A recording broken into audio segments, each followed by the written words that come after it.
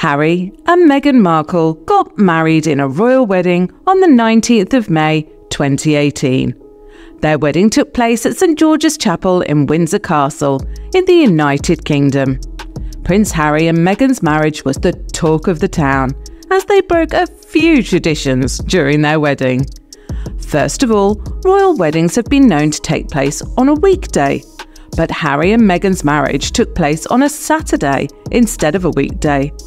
The couple also broke the royal mould on their royal engagements, with their hands clasped together as they arrived.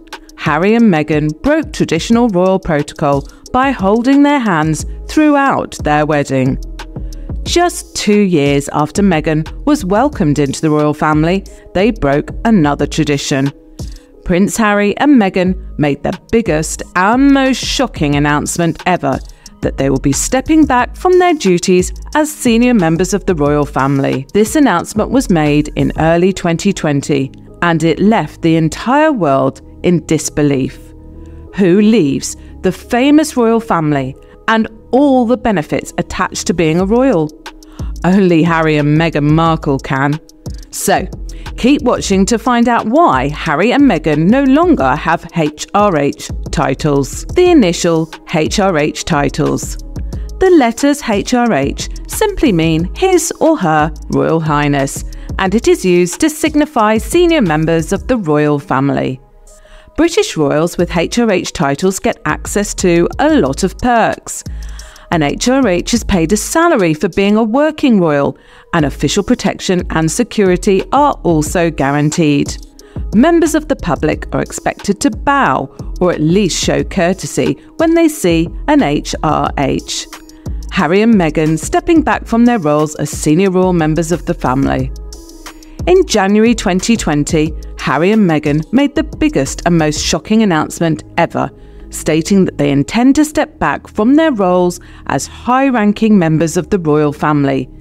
This came less than a week after they announced that they were expecting their second child, Lilibet. Shortly after their announcement, in January, Buckingham Palace announced that Harry and Meghan had made a consensus with Queen Elizabeth II and that they would not be coming back to the royal family as working members. According to a statement posted on the couple's official page on Instagram, it stated that part of the reasons for stepping down from their roles as senior members of the royal family was to become more financially independent by working on their own without any form of royal interference. It went further to say that geographic balance will enable their son Archie to appreciate the royal tradition in which he was born. Lilibet wasn't born at the time. And also give them space to focus on the next phase of their lives and the launch of their new charitable project. Harry and Meghan officially broke free from the royal family on March the 31st, 2020. Loss of HRH titles. After Harry and Meghan's decision to step back from their royal duties, Harry's grandmother, Queen Elizabeth II, stated that the couple would no longer use their HRH titles, as they have stopped working for the royal family, but they are still regarded as members of the royal family. She appreciated Harry and Meghan for their dedication and work in the country, and sincerely wished on behalf of the royal family that they lived a happy and peaceful life. With the loss of the HRH titles, Harry and Meghan will no longer be addressed as His or Her Royal Highness. They will also not be getting any funds for royal duties and will not be able to represent the monarch officially for any royal function. The official website of the royal family has also removed their HRH titles officially from their website this August 2023. If you want to be part of our family, quickly subscribe to our channel and turn on your notification bell so we can keep spilling the royal tea. Maintaining Duke and Duchess titles. Even though Harry and Meghan lost their HRH titles, both of them will still be known as the Duke and Duchess of Sussex. The couple were given these titles when they got married on May the 19th, 2018 by Harry's late grandmother, Queen Elizabeth II. The Duke and Duchess title cannot be easily removed by the monarch, and if at all it has to be removed, it would require an Act of Parliament for it to take place. Harry and Meghan's transition to autonomy. Harry and Meghan have since moved on with their new lives in California, with their 2 kids, Archie and Lilibet. They live in their Montecito home in California. However, there are speculations that the Duke of Sussex is not on good terms with members of his family, his dad King Charles and his brother Prince William, while Meghan, on the other hand, continues to maintain a great relationship with her mother, Dora Ragland, who spends a lot of time with them in their Montecito home. The Duke and Duchess of Sussex had achieved more than a lot for themselves since they broke off from the royal family. They had signed various multi-million deals, which led to an increase in their income. Unfortunately for the couple, they have lost some of those deals already. Harry and Meghan have ventured into a lot of ventures, which are all media-related, from writing a memoir and a book to granting interviews on television and podcasts. Prince Harry's memoir, which is titled Spare, came out in January 2023 and has sold over 1.4 million copies since it was released. Spare is regarded as the fastest-selling book, non-fiction, of all time by the Guinness World Records.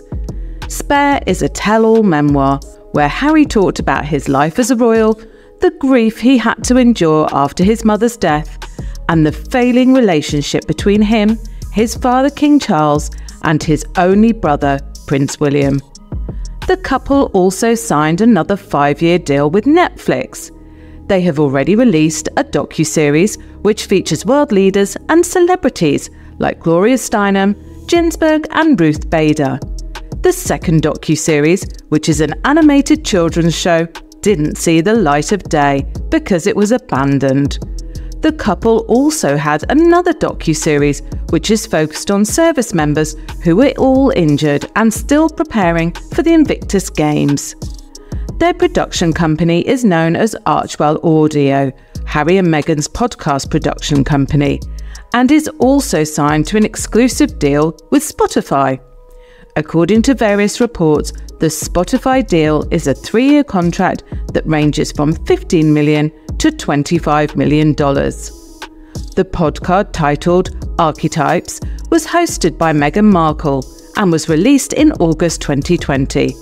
It involved conversations with friends and celebrities like Trevor Noah, Mariah Carey and Serena Williams. The Archetypes was top on the podcast charts for Spotify in some countries like the United Kingdom, Canada, Australia, Ireland and the United States. However, both parties have unanimously agreed to part ways 3 years after.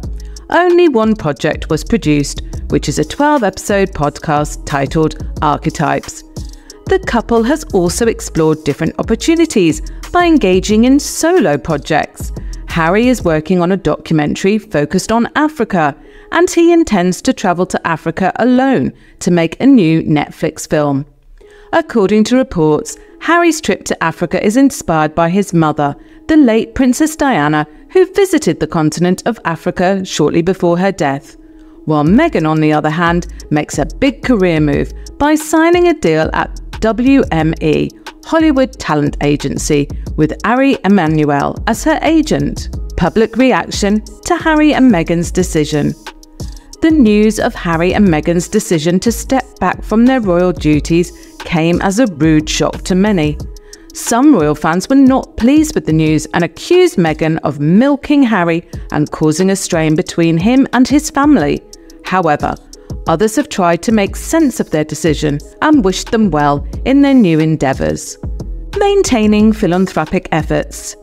Although Harry and Meghan have lost their HRH titles, the couple is still committed to charitable causes, even after stepping down from their royal duties. In October 2020, Harry and Meghan founded their foundation, which is called Archwell Foundation. The foundation is a non-profit organisation that is focused on non-profit activities.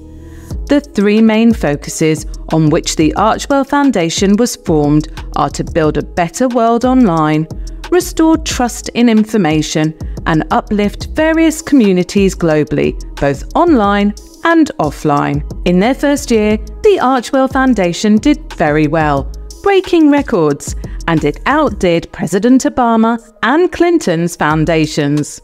The Duke and Duchess of Sussex Foundation generated an income of $13,005,600 and spent $3,987,000.